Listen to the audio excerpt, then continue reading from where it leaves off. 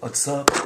I'm UghRochester, of course, and I'm going to be playing the Song of Time from Legend of Zelda, Ocarina of Time, and the version I'm going to be playing is the low-pitch version, the one where Link is inside the Temple of Time and you hear the choir playing it. So the high-pitched version is the one where he's playing the ocarina, which of course, if you played Legends of Zelda Ocarina of Time, you should already know this. So, here we go.